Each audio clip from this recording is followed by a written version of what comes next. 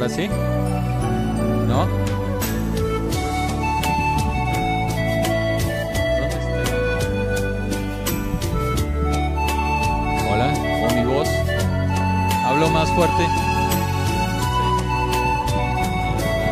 Sí. ¿Ahora sí me oyen? Ah, ok. Estaba hablando muy lejos. Bueno, buenas tardes. Muchas gracias por haber venido a esta nueva conferencia en el panorama actual de Ciencias de la Atmósfera del Centro de Ciencias de la Atmósfera.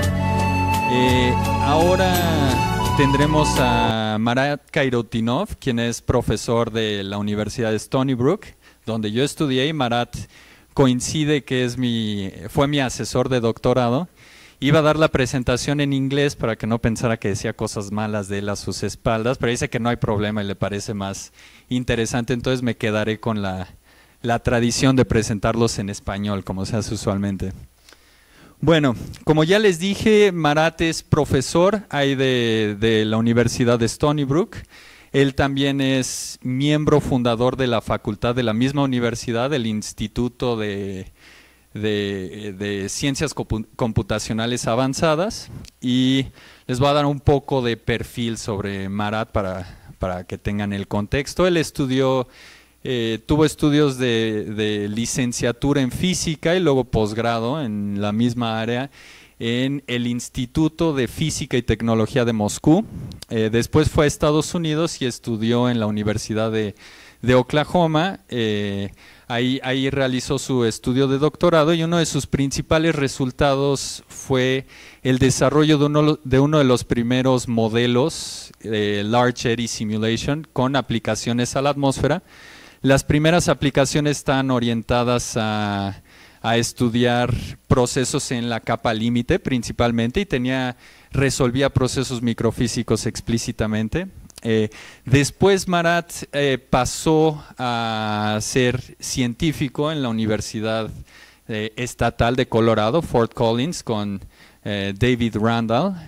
Ahí hizo el modelo más robusto, hizo unas adecuaciones para que contemplara también procesos convectivos profundos, y después ese mismo modelo, que era muy eficiente para resolver procesos de convección profunda, fue implementado por Marat para realizar la primera superparametrización, donde la parametrización de modelos cúmulus se realiza explícitamente por un modelo de resolución de nubes.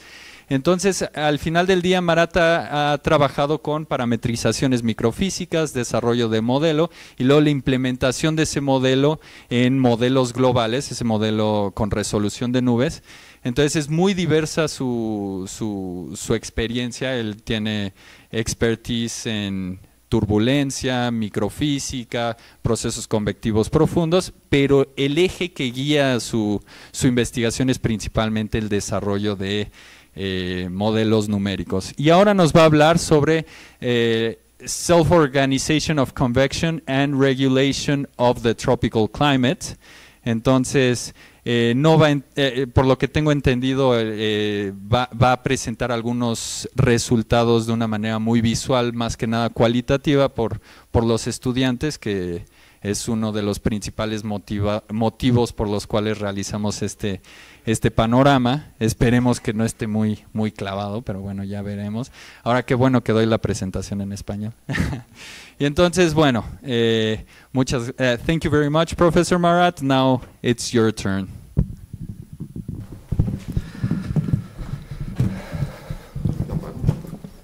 Should I?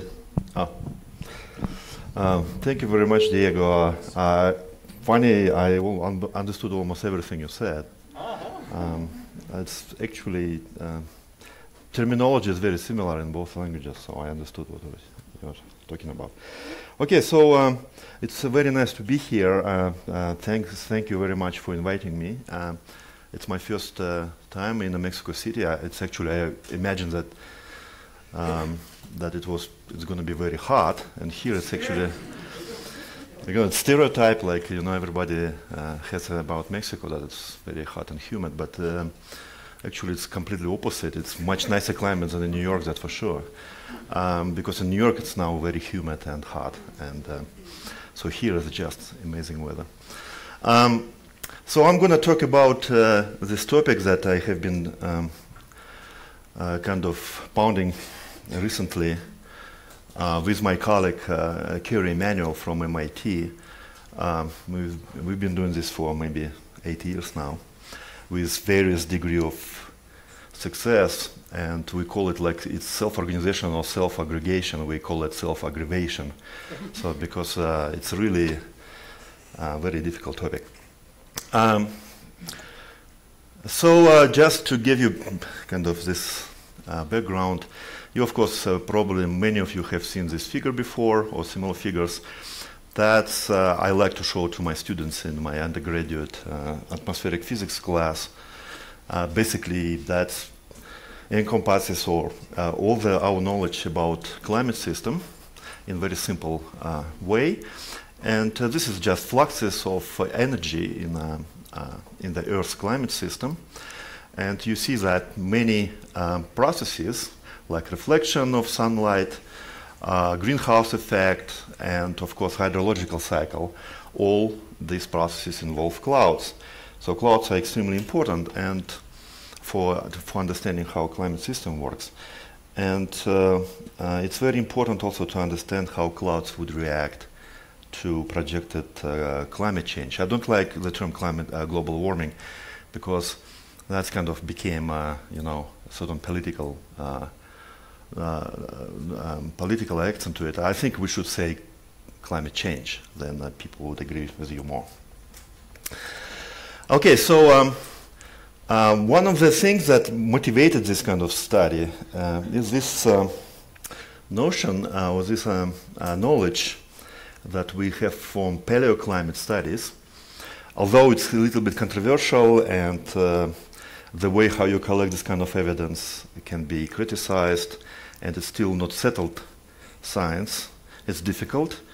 But from these very old paleoclimate reconstructions of temperature in the long past, say 50 million years ago, 55 million years ago, when amount of CO2 was very high, extremely high compared to today.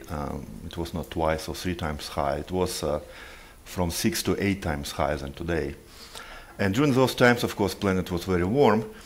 But surprisingly, from paleoclimate reconstructions, the tropics have not been so warm as you would expect from simple just increasing CO2. They've been basically about the same temperature as today, maybe slightly warmer, but not much. While extratropics, polar regions were extremely warm, to the point that crocodiles fossils are still found in Alaska, for example. So and palm trees prints on coal, for example, you can find in a tundra region, with tundra today.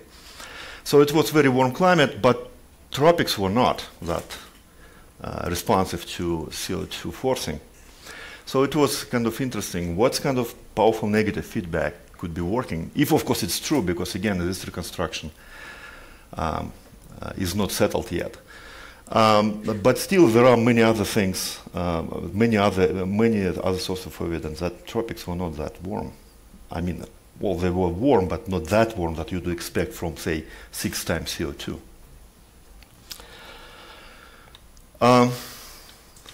Oops. Yeah. So I use more. Of course, we can use only models to test some of those ideas. We cannot increase CO2 to this level for science experiment on a planetary scale. So the only way we can test those ideas is using models. And I use this approach, which is called radiative convective equilibrium, which is very commonly used in cloud resolving modeling community. It's basically climate model analog for cloud resolving models. And in this framework, you basically run your model freely. You don't specify anything except for maybe you prescribe sea surface temperature and maybe amount of CO2, for example, in the atmosphere. But everything else is kind of bubbling convection. And it's very good approximation for tropics, because tropics export only about 20% of energy to extratropics. And this 80% energy is basically just an exchange of shortwave and long-wave radiation. Tropics as a whole. So the tropics as a whole can be considered this kind of state of atmosphere in radiative convective equilibrium, unlike, say, mid-latitudes where transport is very important. So you compute everything, microphysics, transport by convection, vertical transport. You can add planetary rotation, for example, like Coriolis force, and simulate, say, tropical cyclones. You compute radiation. So everything is, and domain of doubly periodic, so basically like real Earth, it's periodic, so there are no lateral boundaries.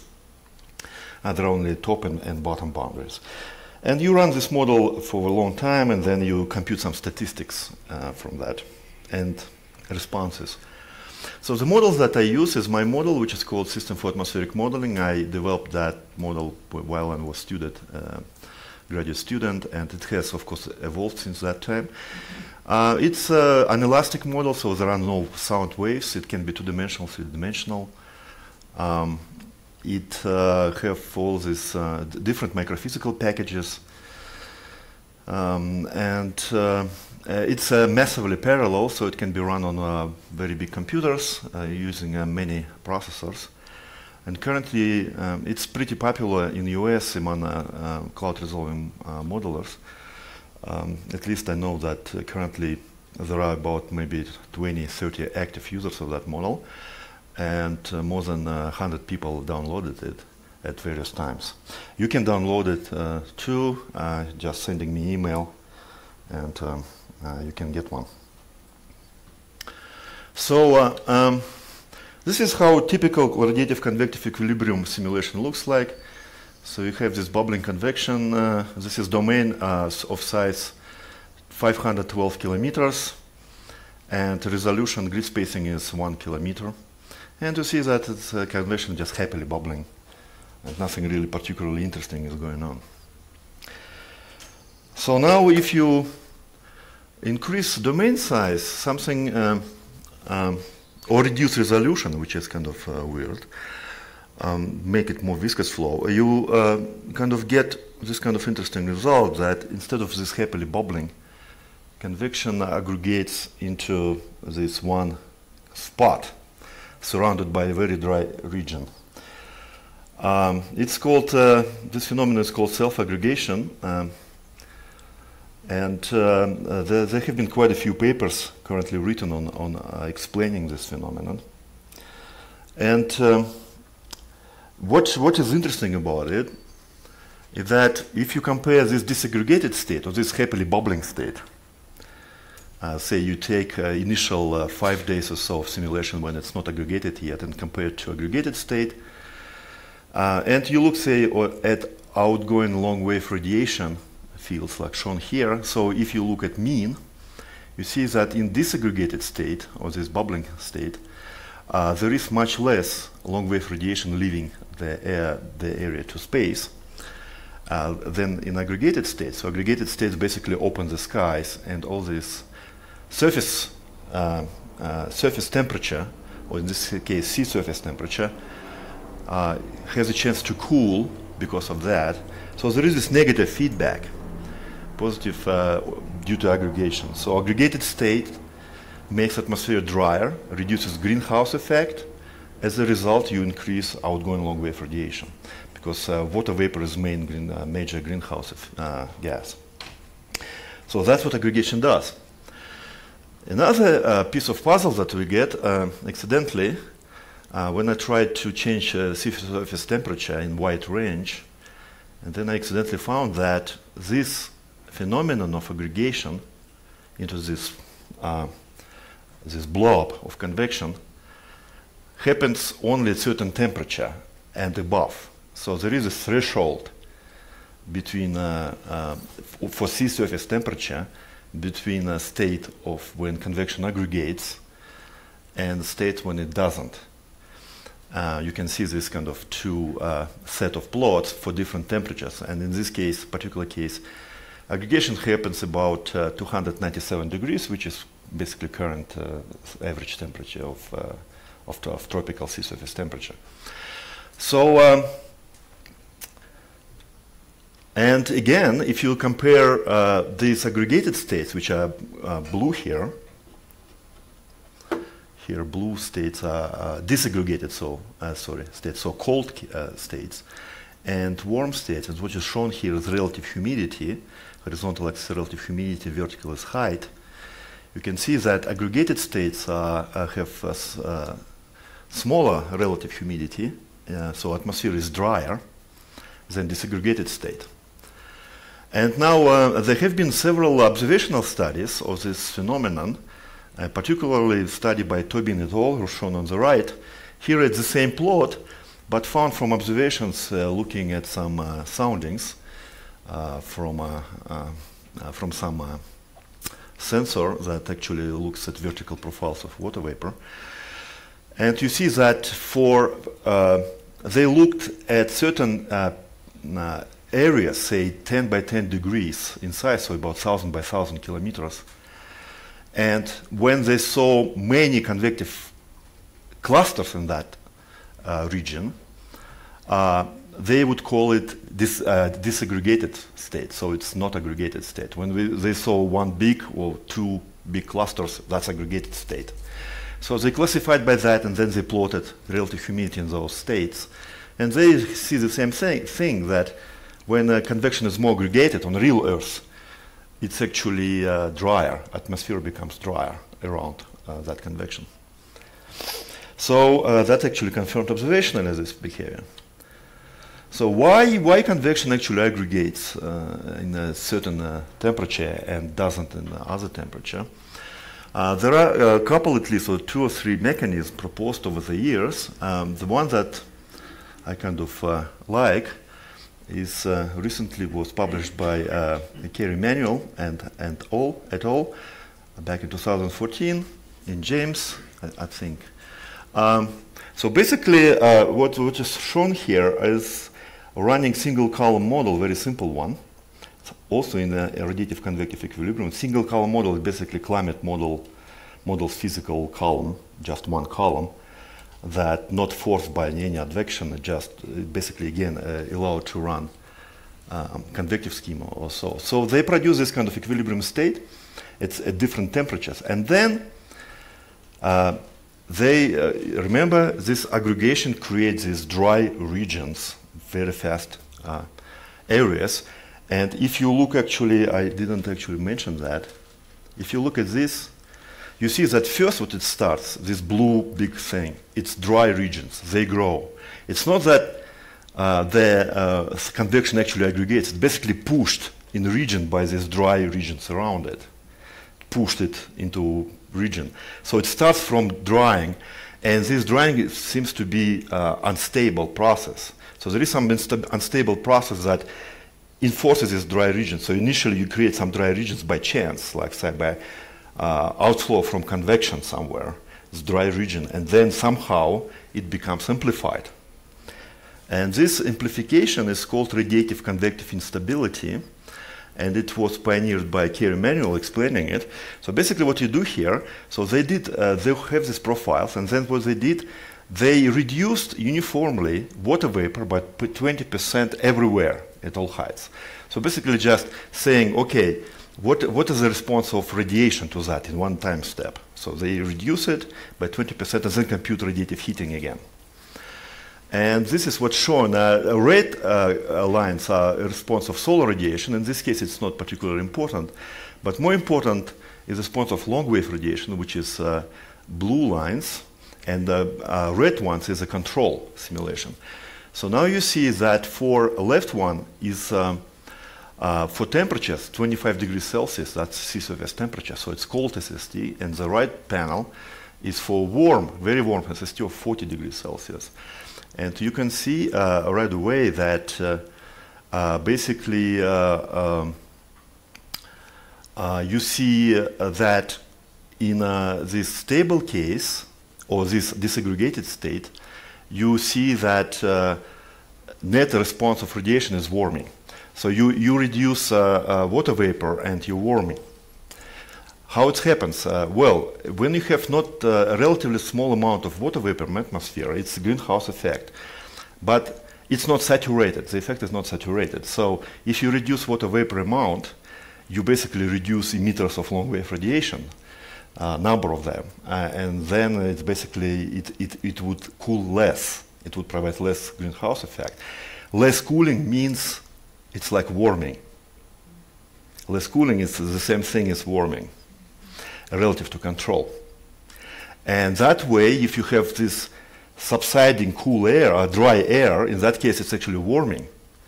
And in that case, it's positive negative feedback, it will stop because it's becoming stable. So in this case, it doesn't really work. And so that's why disaggregated state aggregation does not happen at cold temperatures. But when you have warm enough atmosphere, you have a lot of water vapor, and in low levels, it becomes saturated in respect to radiation. So if you even reduce slightly the amount of water vapor, it doesn't affect low troposphere at all, because it's already saturated. But it affects strongly, of course, upper troposphere. So this radiation emitted by low levels goes now through that troposphere, which does not have enough water vapor now to stop it. And that way you actually cool low troposphere. And so the slide below shows the net effect for all temperatures, so that if you increase it from 25 degrees to 40, so you go from here, when there is net warming effect, which is negative feedback, to cooling. So when you cool the subsiding air, you cool it, it's actually subside even more. So it's certain temperature, there is a switch from that regime to a different regime. So at certain sea surface temperature, you develop this convective instability. So that's basically the mechanism. So that allowed us with Carey to propose this kind of, sorry for a little bit, not very. This mechanism is called, that we call self-organized criticality. So we believe that tropical climate, because of this effect, is like glass of water with ice.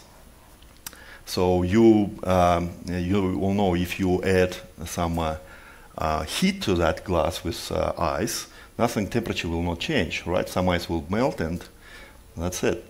So, and if you remove some heat from the glass, it also will not change temperature. So you see that this is kind of phase transition. So we believe that because of this effect with atmosphere, with this aggregation, self-aggregation, tropical atmosphere can be in this state when in between these two states, disaggregated and aggregated state, so basically liquid water and ice. And so basically you warm SSTs, let's say by putting more CO2, that will cause more aggregation because it's warmer SST more conducive to aggregation to this effect. And that would dry the troposphere, as we saw. And drying troposphere actually would reduce greenhouse effect and try to cool SST back. Of course, and then that would cause less aggregation or disaggregation of convection, and that would remoisten again the troposphere. So there is this negative feedback that keeps tropics at about constant temperature. Of course, it's very difficult to prove because for that we need to put really, like say, double, triple CO2 and see what happens. We cannot do it in actual tropics, although we're doing it right now. So eventually we will know the result, maybe in, I don't know, 20, 30 years. So I cross my fingers, like I keep my fingers crossed to live to that time and to see if it was right. But of course we have models to test some of it. So in this case we use this approach. We need really big domain for that. The thing is, this mechanism, this radiative convective equilibrium, it can be shown mathematically that it works the best for big scales. It doesn't really work well for small scales. One of the reasons is that that for small scale you always have wind shear and other things that smear this initial moist, dry thing. The simulation that I showed you before didn't have mean wind. That's why it kind of was easy to aggregate. But if you have actual atmosphere, you have this winds everywhere, all these waves, disturbances, that kind of tend to smear all these initial dry patches. And that's why on small scales it shouldn't work. But it should work on very large scales, say on Kelvin wave scales, Maiden-Julian oscillation scales, kind of very large disturbances of very large scale. So the bigger the scale, the easier this mechanism works. So you need really a large domain to see anything. So what I try to do here is just to run the same convective-radiative convective equilibrium simulation, but using a really large domain. In this case, it's a half of Earth's circumference, so it's 184 degrees equivalent in longitude, so it's about half the Earth. And it's going to 46 degrees north and 46 degrees south, so it's about half of extent. And the reason I didn't go farther, because this model, this version had Cartesian grid, and it would be very awkward to go further, because, you know, in the actuality, it's getting smaller and smaller space on actual Earth. So this is kind of some compromise. And what was specified here is sea surface temperature. Yeah, sorry. Oh. So that's just a visualization. And we specified sea surface temperature, which is kind of similar to observed kind of mean sine-like profile. So it's warm in tropics and kind of cool off towards mid-latitudes. And so there is some baroclinicity, which you can see that you have extratropical cyclones as well. And in the middle, you have this kind of tropical ITCZ with some, you can see this big waves, Kelvin, look like Kelvin waves moving to the east, and some smaller scale waves moving to the west. And so all sort of kind of things going on here at once. Of course, there is no MGO here because the domain is too small for that.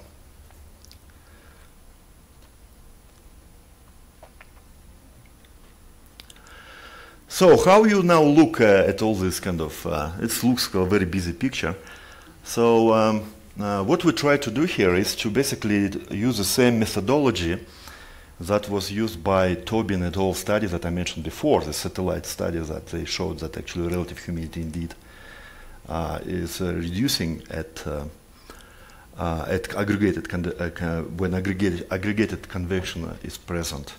So we use the methodology. So we take, I have many, say, over a period of more than a month, snapshots every 3 hours or so of these three-dimensional cloud fields and other fields.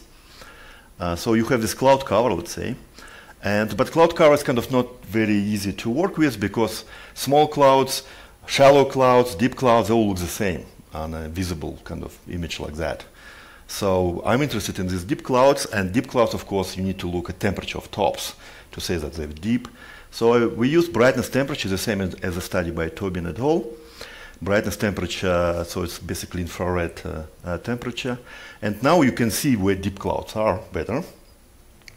And now you reduce it to, so you take this scene like that and you average it to 50-kilometer boxes, because satellite resolution was 50 kilometer in that study, so to be kind of consistent. And that way you actually make clusters more visible, because you kind of, that way they tend to be two kind of continuous kind of picture, which is difficult to see individual clusters.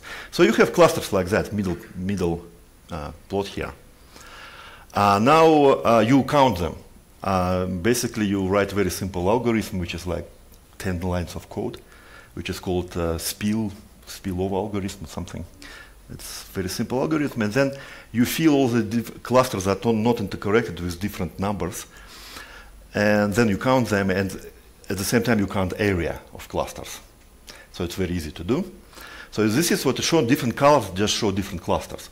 So now you see that you have really various clusters of various sizes. And you do that for each scene that you have. In this case, it's like more than 300 cloud scenes like that. And you do it only for tropics, so for this tropical belt.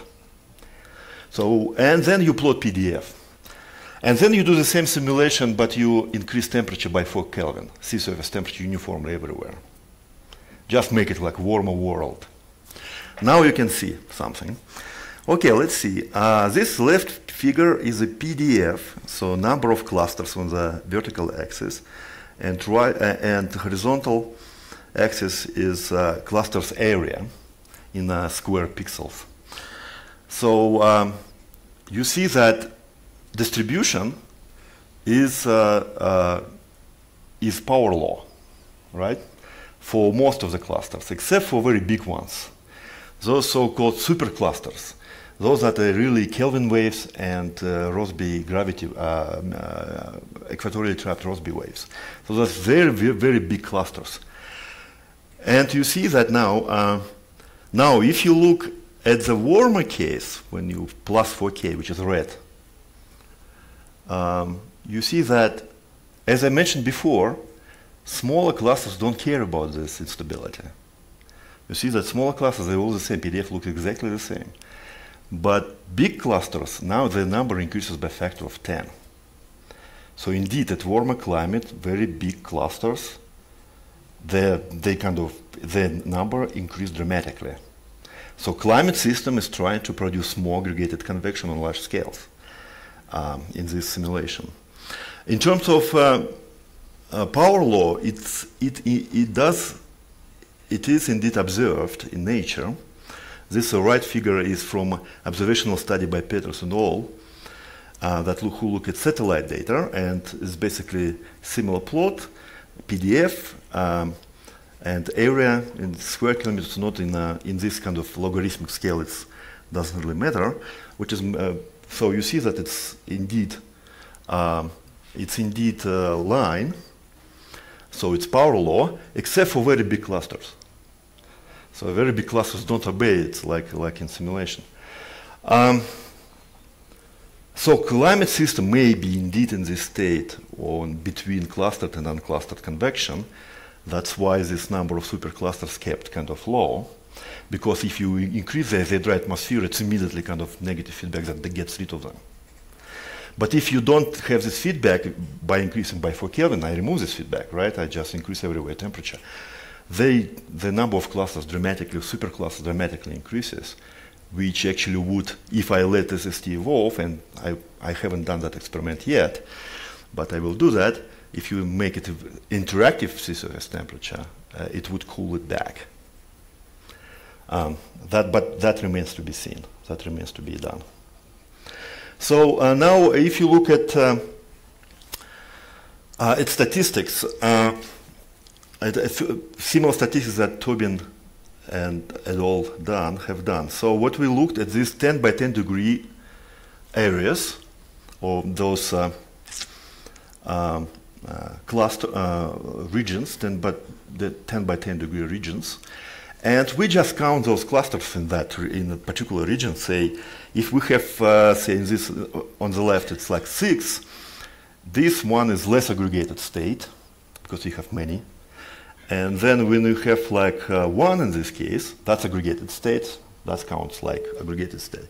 So we basically, this is our metric. Of course, it's not perfect, but statistically, if you have many, many clusters like that, you can eventually say that if you have really few clusters, they tend to be aggregated, and if you have many, many clusters, that's disaggregated convection. So now let's look compared to observation. So left one is a model. Horizontal axis is number of clusters. So the smaller the number, the more aggregated convection in that particular box.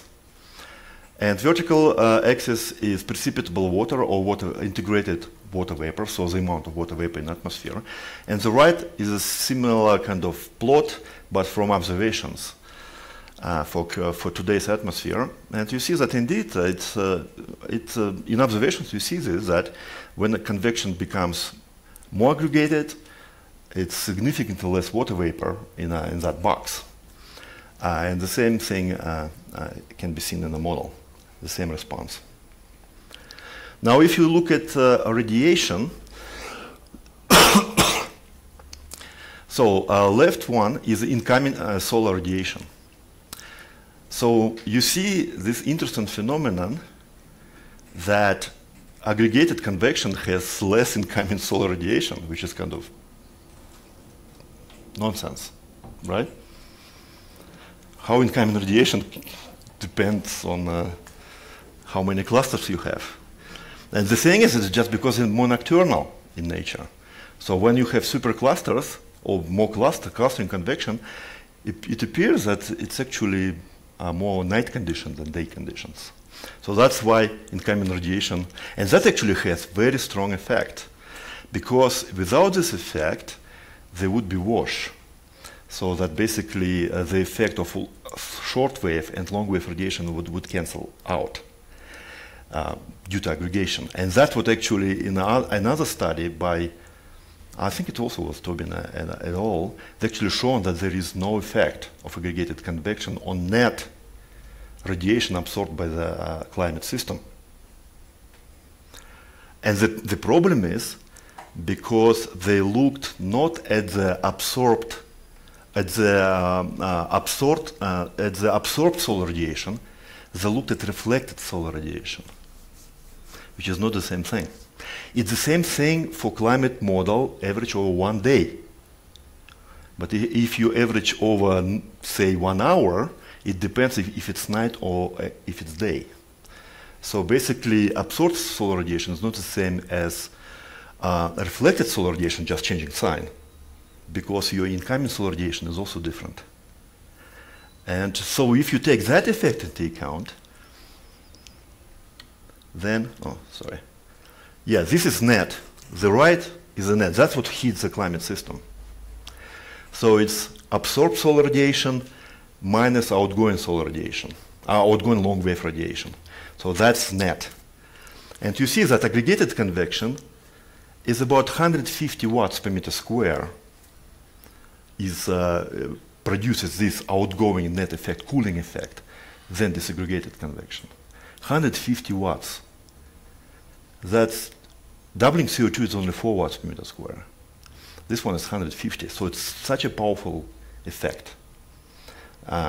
So that's why I think so far we're kind of optimistic about our hypothesis, but we need, of course, more to show it in interactive framework when you have actually feedback to sea surface temperature and see how the whole thing actually works. That's in near future, so stay tuned.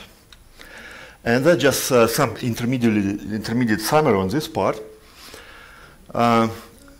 So distribution of area clusters is described by power law, which is itself is not really explained yet, why it should be the case. But the response to warming of surface or climate system in this idealized climate system is really only felt by, only manifests itself only by superclusters, but not small and middle-sized clusters, because middle-sized clusters, they're not so responsive to this radiative convective instability mechanism, again, for the reasons because there is too much noise on those scales, I think. That's why they're not responding. While bigger clusters, they basically, they have more time, so to speak, for radiation to work. And that's why they're more responsive. And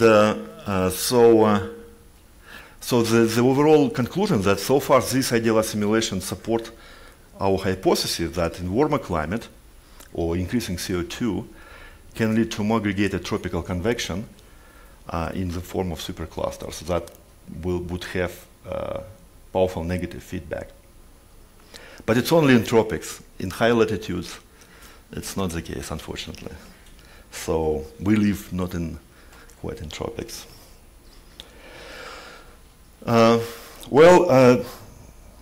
In the interest of time, I skip this thing because that's really too technical, I think. It's just similar thing, but about MGO. And I will show some preliminary results that, remember that I showed this picture. And main thing that, and we have been criticized for that too, that we put walls, because this domain is rectangular, we put walls in the north and south. I haven't mentioned that, but you have to. Why not periodical? Because cyclones in northern hemisphere, if they get to the southern hemisphere, through periodical domains, they become anticyclones. And that's not good for simulation. So that would be really bizarre. So to avoid that, we just put walls. But of course, wouldn't be nice to go to the poles all the way, or almost all the way. So take into account this the reduction in area with latitude. So for that, you need to go to latitude-longitude grid. And if you do that, you build right away from existing model with relatively small effort, because you don't start from scratch. You go to global cloud resolving model. So what I'm going to show next is some preliminary results on global cloud resolving model. So basically, it's just equations. You see those. I don't want you to see them. It's just governing equations, but those that underscored by red, those terms you need to add to latitude-longitude grid. That's all. So just very few modified terms, and you're done. And also because there is pole problem. In latitude-longitude grid, you all know, velocities are not defined as a pole. And there are other things, like delta x goes to 0 and delta y goes to 0 there. And certain terms become infinity. So singularity point. So there are ways to avoid that, but they involved pretty elaborate methods and significant change of the code structure because of message passing on parallel computers, how it works. To avoid that, I just put a big building on the pole. Why put a skyscraper there? You think that like one of those Dubai kind of type, no? Like whole troposphere, like even higher than Dubai, and a little bit wider than Dubai, say 1 degree in a radius. So it's about 100 kilometer kind of radius building. That seems to be kind of big, but actually, if you think about how big the Earth is, you think that putting building on the pole would do much harm to, say, tropical simulations that I'm mostly interested? Probably not. So for now, it's a kind of temporary fix. I'm not insisting that this is everybody should do that, but that's allowed it to do it fast. So this model uses 16 length types, which I was fortunate enough, another student graduated right before this exercise, and she actually built a so-called simple length surface model, simplified length model. And so it was already available to me. I added just different length types, a little bit some coefficients here and there, but it was easy to do. And it has realistic topography with 4 kilometer grid spacing. So, and topography is implemented so that I wouldn't change the code, because remember I have Cartesian grid. I just put so-called block topography. You see these certain cells are just filled with stuff that causing velocity to be 0 there. That's basically what topography is like. Air just cannot go through it. And it works surprisingly well. It's called immersed boundary method, or variant of it. So this is simulation, a 4 kilometer simulation of about 40 days. The resolution of this simulation is actually such that 1 pixel, I believe it's like high definition here, is about what? Is about 8 grid points in 1 pixel of this image. So you don't see actual resolution here. It's impossible. And it runs relatively fast. It takes about it runs 6 times faster real time, which is still kind of relatively slow, but it's 4 kilometer grid spacing.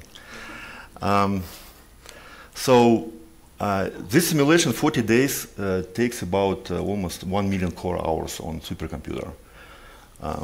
So it's really a little bit expensive to run. Yeah. You need to have large account. And so it cannot be done on Linux cluster. So just another thing, just another view of the same simulation, just looking at the Earth, and I a little bit turned it to show this building there. You see the place where building is. And if you look carefully, well, especially in the bottom, do you really see anything artificial? I don't know. Maybe, but who cares, right? It's Antarctica. For northern latitude, of course, it's important. Some waves can be. But even here, you see this wave coming around. I don't know. But it's very nice fix because putting this pole point, it could be done, but it would change the code dramatically and would take considerable time to implement. So this is just some comparison to reanalysis of this simulation. Like top is model, bottom is European Center reanalysis for the same period. This one is monthly precipitation, so it's total accumulated precipitation for, or mean actually, divided by 40 days or so. So you see that general structure very well captured. You see, of course, it cannot be one-to-one. It's not weather forecasting problem. This one is basically free run. But I'm glad that this is basically one of the first runs, and without really much of a debugging or tuning, I was able to capture main features of general circulation in this respect. This one is water vapor, column water vapor. You can see that it's also well captured to this position of fronts, dry fronts, and so on. And this one is, I looked at probability or Daniel cycle of precipitation. Horizontal axis is 24 hours. Vertical is precipitation rate above 1 millimeter per day. So you see that for various regions, say for example, for Amazonia, you see that it's about like maybe 3 o'clock maximum, 2 or 3 o'clock, which is observed. So overall, even 4-kilometer grid, even though it's relatively coarse, it's still coarse. Of course, to resolve nice convection, you need probably 1-kilometer grid. But still, even with such relatively coarse resolution, you're able to reproduce the annual cycle of precipitation.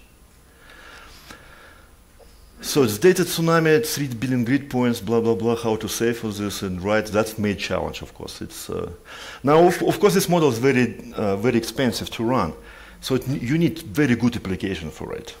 One application that I mentioned before is this kind of cluster analysis. That's, I haven't done it yet, but another one is forecasting, weather forecasting, right? So you have this thing, why not forecast some tropical cyclones with that? It's relatively cheap because you run only for a few days. You don't need to run for months and so on. So my first forecast was 3-day forecast of Hurricane Katrina. And this is about at the end of simulation. You see that indeed it looks like Katrina. Let me zoom in.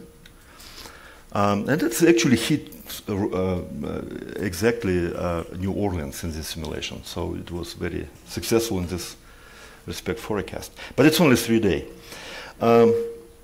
So next I turned to Hurricane Irma, which was last year hurricane. Maybe some of you remember that hit Florida.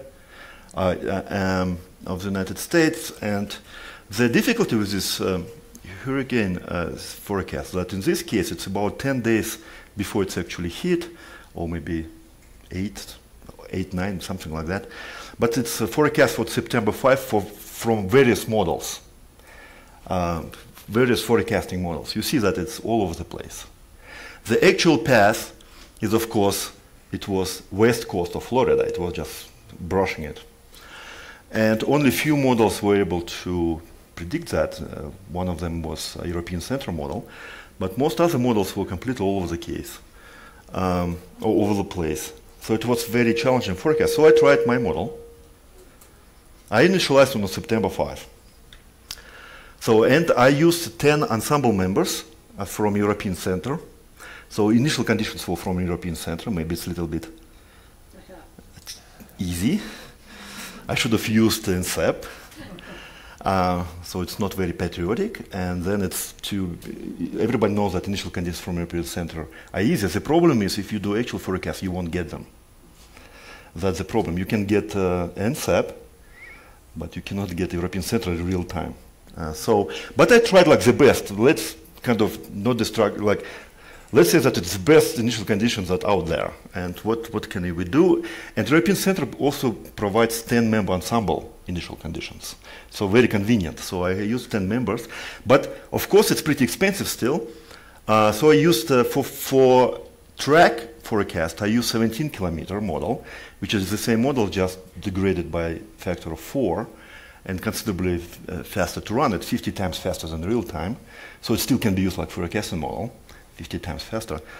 And then I run one deterministic run forecast for intensity forecast, because you need really high resolution for correct forecasting of intensity of tropical cyclones. And now here shown some results. So red lines are ensembles, and black line is the actual track, and green one is ensemble mean, which actually puts the projected track on the west coast as it should. And deterministic forecast kind of also, but a little bit less accurate, but it's also going to the east coast. The track is not perfect. It's a little bit north from Cuba than it should be. But overall, I was very pleased with this. So now I found actually one member out of those. That was very good. So basically reproduced the observed track. So, but the problem is, of course, intensity. So here, a left figure on the top is showing the intensity, the center pressure, lowest pressure in the center of tropical cyclone. Green are ensembles, is 10 members, 17-kilometer grid spacing. And dot is observed. And the blue line is a 4-kilometer forecast. So you see that how it's sensitive to resolution. So basically, a 4-kilometer kind of reproduces a low pressure. The bottom is actually IFS, or European Central Model, which has actually difficulty doing so, even at high resolution, because I think because they use hydrostatic model. So high resolution doesn't really help much for them. Here on the right is the intensity forecast. So dots again, it's observed. Green ones are a 17-kilometer grid, and you see that IFS also has similar 80 kilometers per second intensity, which is largely underestimate the actual intensity, or wind speed. And you see that high resolution helps and reproduces the observed intensity. So I'm very optimistic about that. Unfortunately, I don't have much computer time to continue this kind of exercises. So far I haven't found much interest from certain agencies. I think it's some kind of circle of people there, kind of defending themselves. I didn't say that. Okay. So this one is just visualization of that deterministic forecast, just for you to see from the model. So it starts, and then it goes. And it starts from very coarse grid. It's like 30-kilometer grid spacing. And it still regards, so it's going, so now it's maximum intensity. And now it will turn north, very sharp turn. And it brushes on that Florida. Okay, it looks pretty realistic, I think. So future plans with this model, it's of course it's very suitable for extreme weather events. I haven't shown here, I tried high resolution forecast of Long Island weather, and I was successful to predict some line of thunderstorms that was completely under-predicted, and it caused considerable flooding on Long Island, and forecast said clear skies, sunlight, sunshine whole day. And, but you need very high resolution for that, and then you're able to reproduce it. I haven't shown it, but those who are interested, I could show later. So, and the next thing is, of course, I need the global ocean model with that thing. The funny thing about global ocean model, first of all, dynamical core is the same as atmospheric model, just slightly different buoyancy term because of, and also there are no clouds. That's so nice. And also the time step is very large for ocean, because ocean moving is very slowly, and because it's an elastic model, there are no sound waves. So I don't care about those. So ocean model, my projection is it would be 10 times cheaper to run than atmosphere model for the same grid. So it would be basically come for free. It would take only about maybe 5–10% of computer time. And then I could run maybe interaction of hurricanes with ocean and so on. Okay, that's it. Gracias.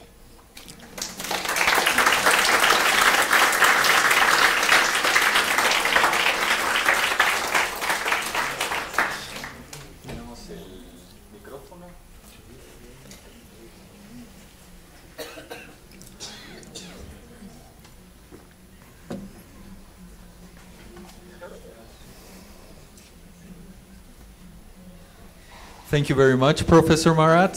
So this brings back memories of when I went to talk to Professor Marat, and he would talk about some of these things, and I didn't understand one word he was saying. Now I understand some of it. So I won't trust you if you don't have any questions. No les voy a creer si no tienen preguntas. Y eso que se saltó la parte difícil y técnica. Así que. ¿Alguna pregunta? Some questions? ¿Preguntas? Hey, thank you, Marat. I followed your work for a long time. Thank you. And enjoyed the talk. I had a question. You mentioned self-organized criticality, and you put it in terms of sea surface temperature, and I think it was with Emmanuel. Mm-hmm. And I was thinking more the kind of traditional, so to speak, in terms of column water vapor, kind of the Nealon, Peters, all that kind of work. One question: have you tried to replicate their idea of self-organized criticality in terms of column water vapor with your runs? Just like do you get the same plots? Exactly. Do you get their plots? We have looked. Other models have looked, and we don't see it. Okay. It goes straight. The variance goes straight up. Yes. Some people believe that it's because of saturation of a radiometer that does this. Right. Right. Okay. Also, I was going to relate to that. All models lack some fundamental physics. We measured it with GPS precipitable water vapor in the Amazon, and what we were doing with David and one of his students, Kathleen Skiro, I don't know if you know her, and what we looked at for land was that you have kind of the critical behavior, but you don't have the self-organized criticality. You get this continual increase in the variance. It doesn't, Yeah, that's what So, because everything you've done so far, you've done it over the ocean, so the idea would be that there may be some different type of behavior, land versus ocean? Yeah, but I think ocean, one of the things, first of all, ocean is 70% of territory. Right. In tropics, even probably more. But, and second of all, over the land, I think there is so much noise produced by all this terrain topography, non-uniform heating, that it's more probably an effect of moisture feedback kind of thing. So moist patches create more aggregation. So it's not radiatively driven, more it's some different mechanism which also operates. I haven't talked about that, but of course that mechanism is also can be important.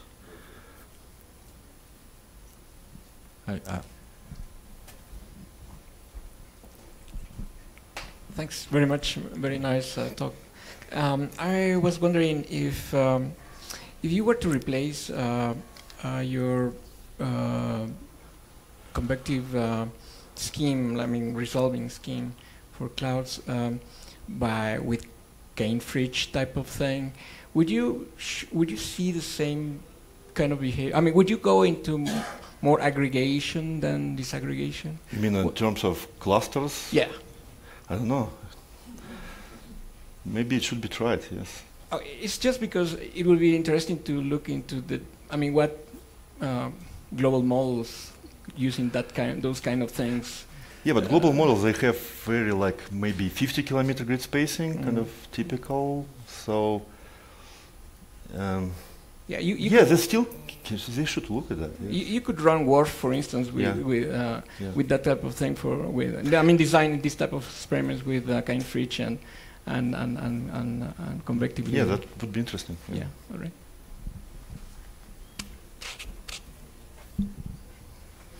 ¿Alguien más? Well, I have a question. So at the end you talked about hurricanes and first the aggregation of convection. And so what role do hurricanes play in this view of the tropics and deep convection as a thermostat for this forcing due to CO2 or whatever?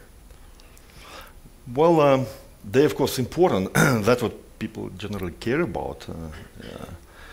We have done some study back several years ago with Kerry about this radiative convective equilibrium with rotation, where we looked at this response of hurricanes to warming of sea surface temperature.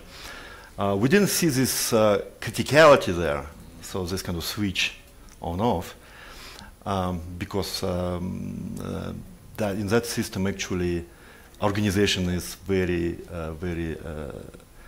influenced by Coriolis, kind of by Rossby radius. And we saw that in warmer climates, hurricanes become bigger but less frequent. And that's basically many other studies, recent studies. But in terms of effect on climate, except for this kind of brute force effect that hurricanes bring with them, in terms of statistics, I think they're not that important, because even today, they produce only like about 5% of precipitation in tropics. And in terms of cloud radiative effect, they're very unimportant. But they may be important for stirring the ocean, the kind of mixing the ocean. I don't know. That's probably why it's very interesting would be to have coupled model like that with hurricanes to see some of those effects. Yeah, maybe they're important. But my first instinct tells me that they're not. I mean, in terms of radiative budget. That makes sense. ¿Alguien más? ¿Alguna otra pregunta? ¿No? So I have one more question. So then, thinking about using your model for forecasting, it seems to make sense to talk to other people, because you're running these very expensive simulations, but you're keeping your high resolution for, who knows, maybe you get, while you have a risk of hurricane making landfall in the eastern coast of the US, maybe also India, Bangladesh, some region over there, you have a cyclone, and also Japan. So it sounds like something that doesn't make, maybe it's too expensive in some cases, but if you get a more of a global product with multi-institutions, maybe that makes sense, right? Because you get you resolve all the globe. Yeah, probably. So far, my attempts to reach that community was not successful because they say that I don't have publications on that subject. So, then publish. Probably I will. I need to first publish some results, and that will be more inclusive. Okay. Well, there's a question on Facebook. All right. Facebook. Are hurricanes a self-organization response of the atmosphere to the energy increase? I think I answered a little bit. Yeah, that yes, yes, they become more powerful because of that, but they become less frequent. And the interesting thing about it that their number in our study, we actually show that theoretically, and also in a ideal simulation, kind of confirming this behavior, number of hurricanes is inversely proportional to square root of saturation vapor pressure at sea surface temperature. And it actually can be shown theoretically. And read that paper, it's Khairoutdinov Emmanuel 2013 in James, if you're interested. Is that like a scaling argument, or? Well, it's scaling, and also some. It's not just scaling. No, it's actually kind of derived. No. Kerry is good in that, deriving those things. Okay. So no more questions, not even in Facebook. Okay. Well, Thank you very much, Professor Marat. It was a pleasure having you here.